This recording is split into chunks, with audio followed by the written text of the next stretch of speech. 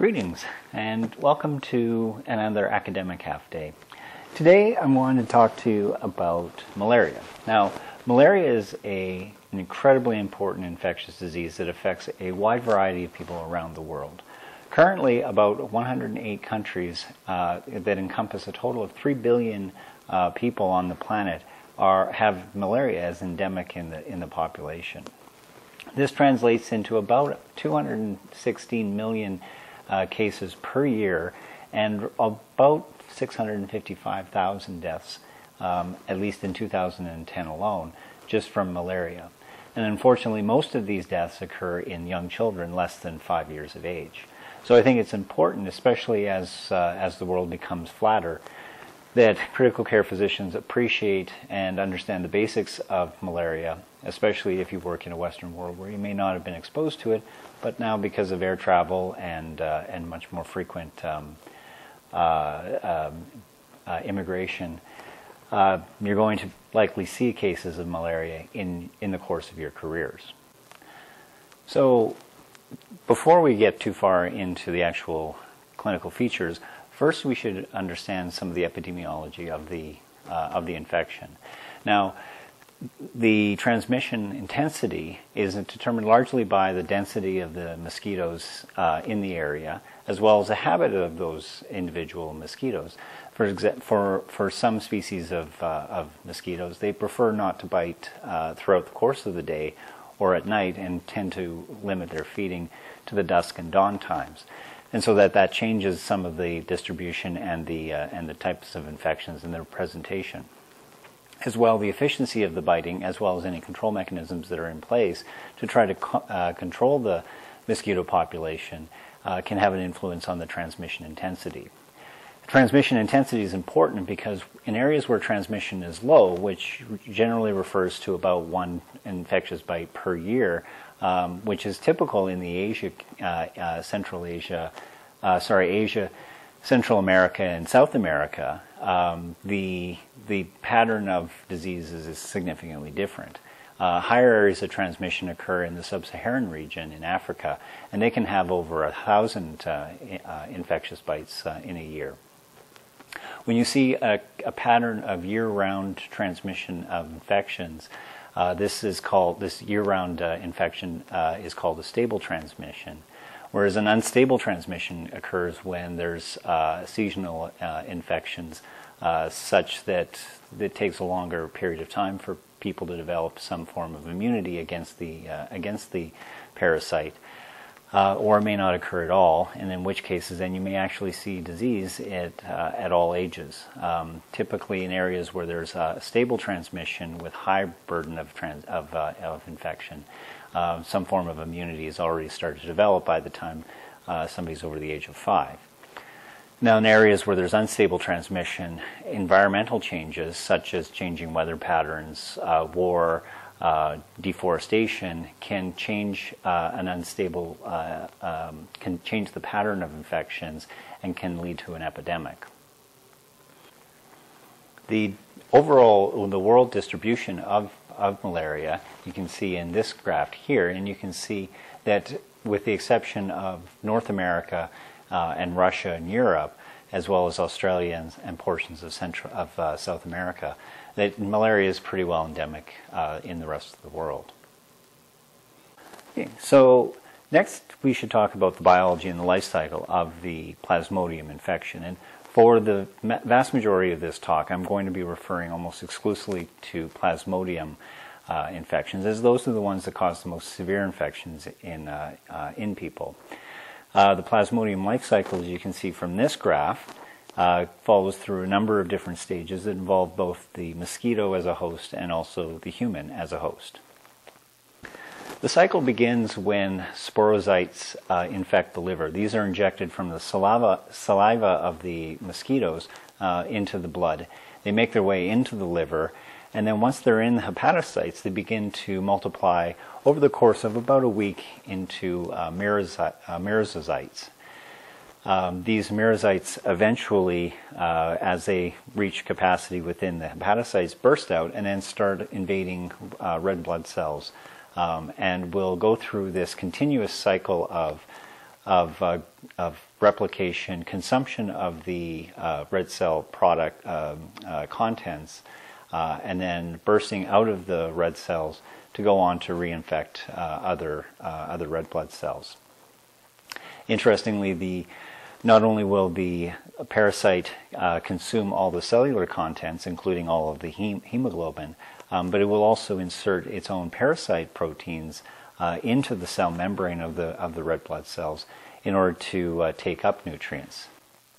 Over time, some of these merocytes develop into gametocytes and then circulate within the blood, and then are available to be taken up by another mosquito. The gametocytes then make their way into the gut of the mosquito, and from the gut of the mosquito will combine and form a zygote, which will then form more sporozytes, which make their way into the salivary glands for the mosquito, and onwards, and the cycle begins all over again. So, malaria has been a problem in the world for millennia, basically. And malaria itself has had a profound effect on the human genome. There are a variety of different what we would consider genetic disorders, which are actually protective against the development of overt infection and death from malaria. Most importantly, as most of you should know, the sickle cell trait, hemoglobin S, is protective against the development of malarial infections. And so when individuals are heterozygous for hemoglobin S, they are relatively protected against infection. But then, obviously, when they are homozygous for hemoglobin S, they develop sickle cell disease. And typically, in a world where there was no health care, typically died at a young age. Other hemoglobins, though, also provide some level of protection against malarial infection. Hemoglobin C and E both are able to decrease the parasitic growth rate by producing a low oxygen tension environment. As well, the cells themselves also have a reduced ability for cytoadherence, which is important as part of the pathogenesis of malarial infections. And also the difference in the hemoglobin molecules also reduces their ability to the parasite's ability to multiply at higher densities. Another hemoglobinopathy or red cell disorder that we commonly consider pathological, but is actually protective in malaria, is ovocytosis. And in those cases, those particular cells have an increased resistance to invasion from the parasite, and so the cells are not as easily victimized by this. As well, the G6PD deficiency, which again we also consider to be a significant problem, especially when we're using a variety of different medications, has a protective effect in malaria as it reduces the parasite density inside the cells.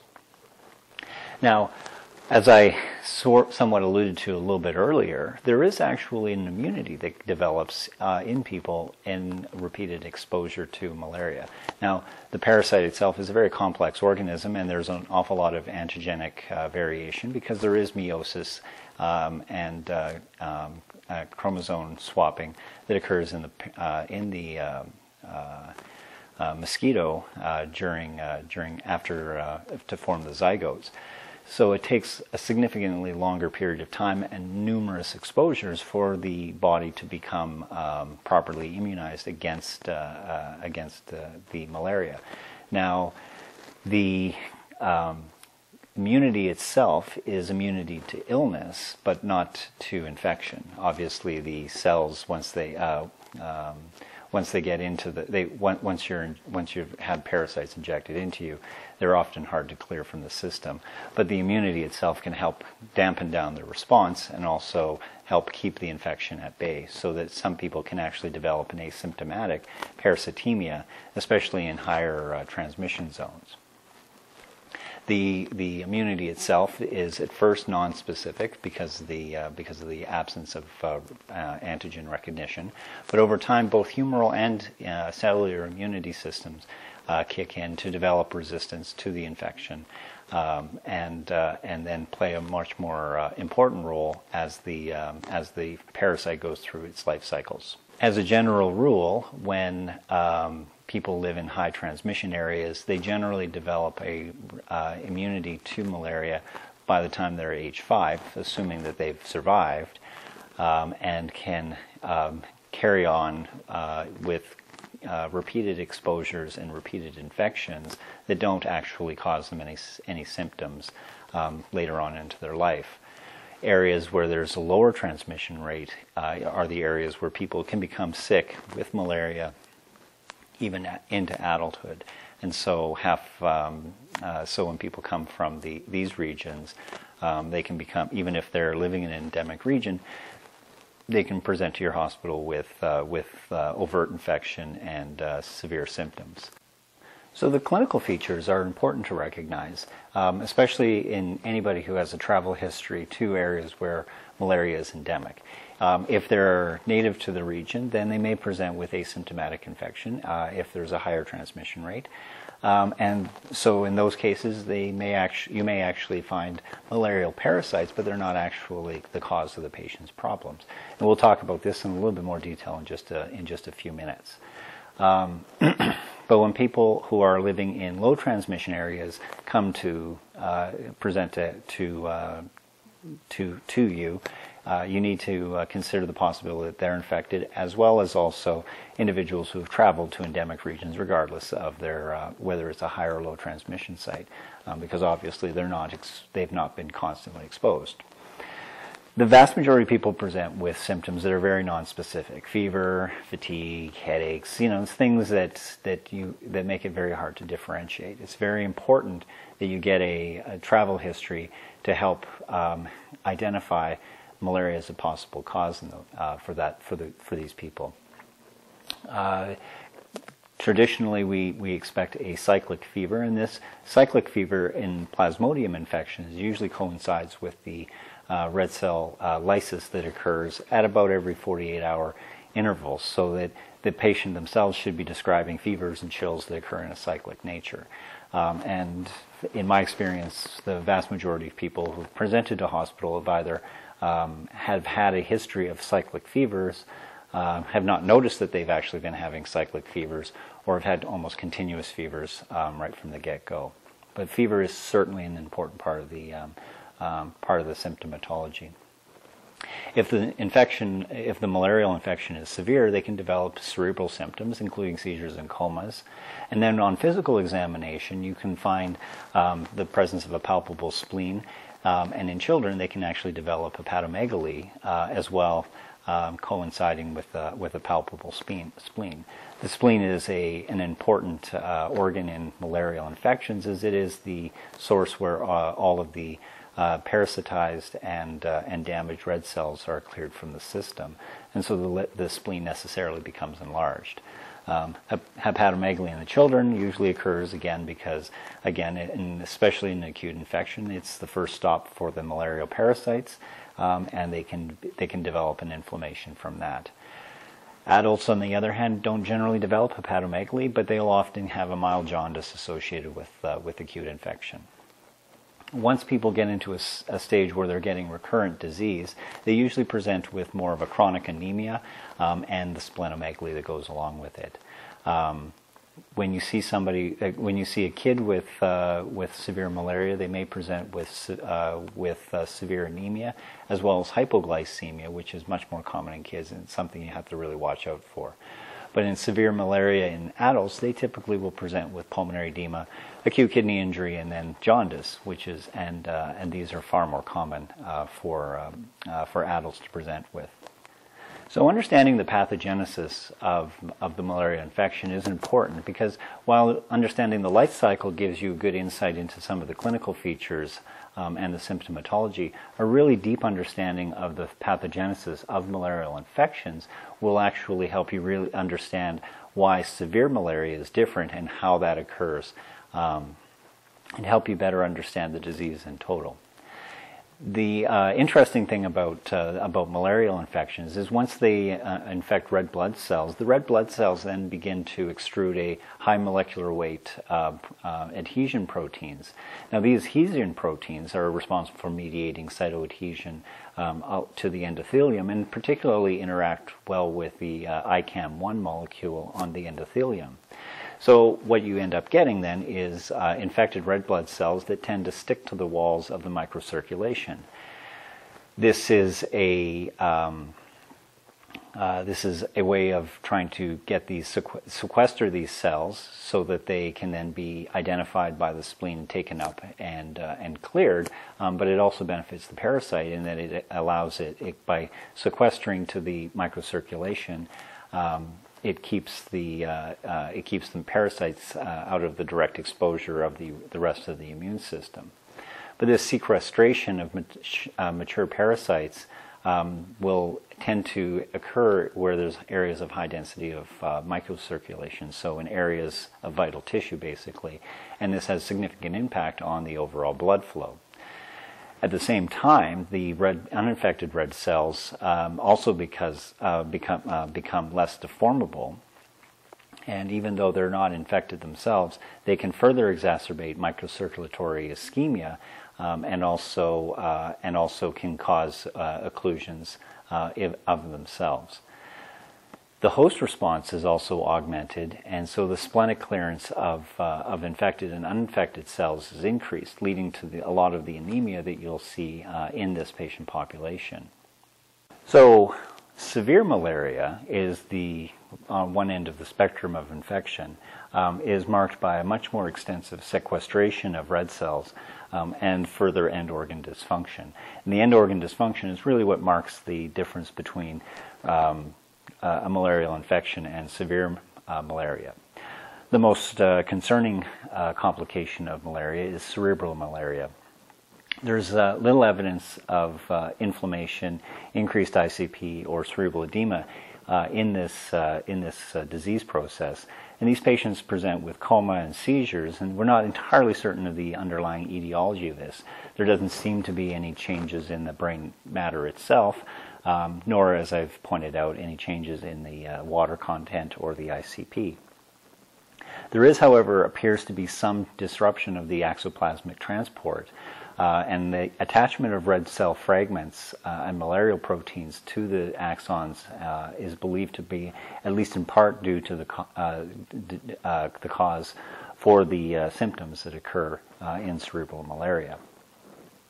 Obviously, if you have a heavy burden of parasites and you have a spleen that's very active and trying to clear the infection, you can develop a very severe anemia. Now combine the problem of accelerated splenic removal of uninfected red cells, because they're slightly non-deformable, and red cells that are non-deformable to the spleen are read as being old and time to be cleared out, and so they get taken out of circulation as well as enhanced removal of the infected red cells, combined with the fact that a large chunk of the red cells are being destroyed by the lysis of the malarial parasites as they go through their life cycles. And you combine this with ineffective erythropoiesis, which occurs in chronic inflammatory diseases, and you have a setup for severe anemia in patients with severe malaria. If you have a lot of microcirculatory obstruction and ischemia, you can obviously expect to see a significant amount of acidosis that occurs concurrent with that. Tissue ischemia and microcirculatory ischemia is certainly to blame, and lactic acidosis is an ominous finding in people who have severe malaria. But at the same time, there's also a relatively higher amount of lactate being produced because of the malaria parasites as well. And as you see higher levels of lactate production, and if it's coming from the malaria, well, now obviously there's a higher burden of malaria that is that can make you quite sick. The children, as I pointed out, have a problem with hypoglycemia, and this is usually due to a failure of hepatic gluconeogenesis, which occurs not only during the initial infection and the hepatic phase of the infection, but also as part and parcel of the overall infection. Children themselves are much more prone to hypoglycemia, not having a lot of the body stores that adults have. As you can well predict, the other consequences of severe inflammatory diseases includes things like pulmonary edema, which is believed to lead to an acute lung injury, and as well, people with severe malaria can develop an acute kidney injury. And although the exact pathogenesis is unclear, it's believed that it's behaving much like an ATN and is probably just a side victim of the actual malarial infection itself. So malarial infections, interestingly, can also lead to other infections. And in severe malaria, about 5 to 8% of people will also present with an enteric bacteremia. This bacteremia is believed to be due to translocation of enteric bacteria, and the underlying the underlying cause is believed to be the malaria pigments, which is the byproduct of malarial consumption of the hemoglobin molecules when they're excreted either from lysis of the red cells, can tend to take up a lot of the white blood cells' time, and these PMNs run around gobbling up all of these malarial pigments, and it leaves them exhausted and full, and basically leaving defenses down to allow for enteric invasion to occur. So one of the first walls of defense get taken down.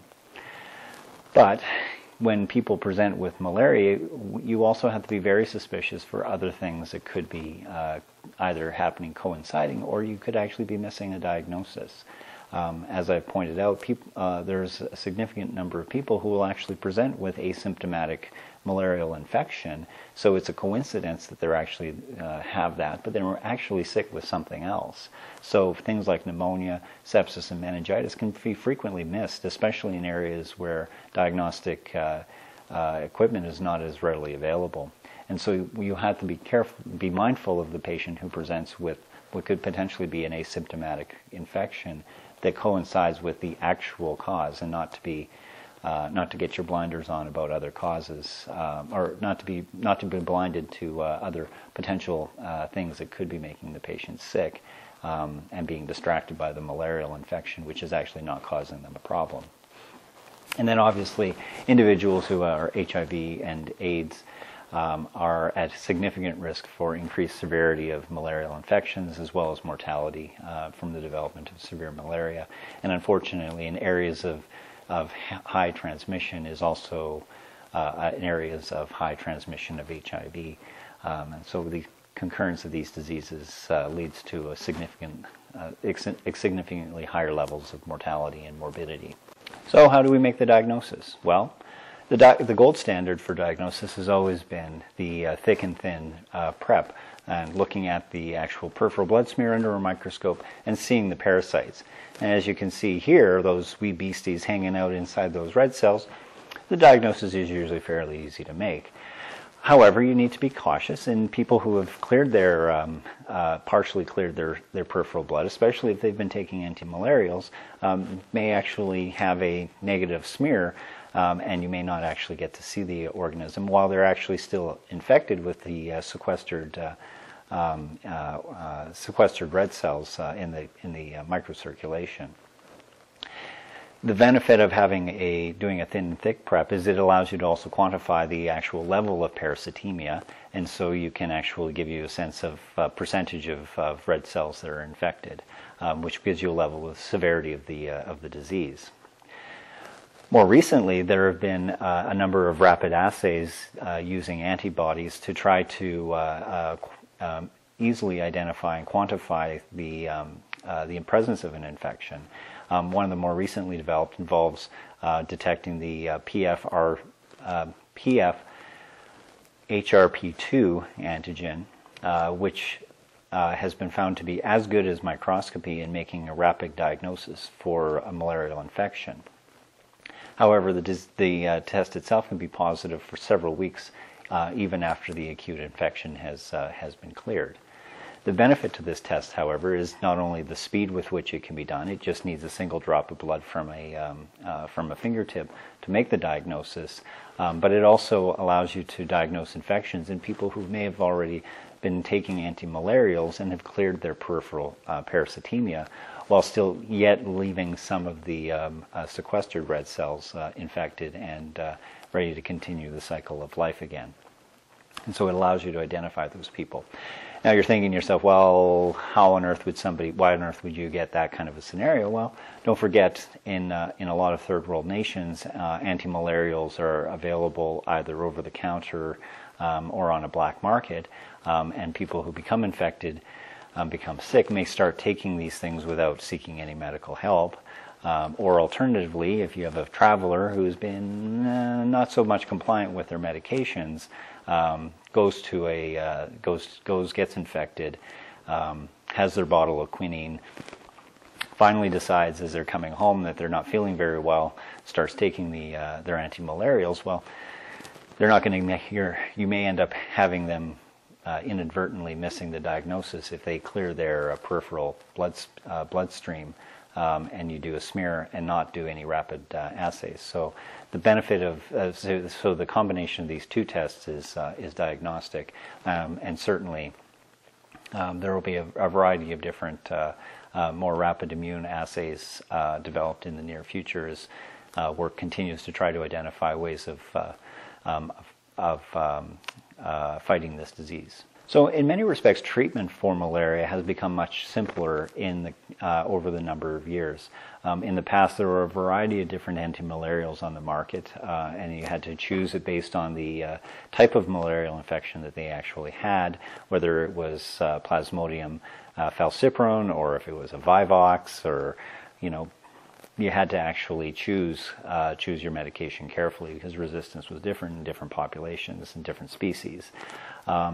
A lot of that has fallen by the wayside, and now, and if you'll pardon my problems with pronunciation, artesunate is the drug of choice, first-line therapy for treatment of malaria. This is usually, in severe malaria, is given as an IV, but there is an oral formulation available, and it's given as 2.4 milligrams per kilogram IV at first, and then repeat at 12 hours, and then again 24 hours later, and then you can repeat on a daily basis as necessary, depending on the patient's condition. Quinine is still an option for malaria, and it can be used if artesunate is not available.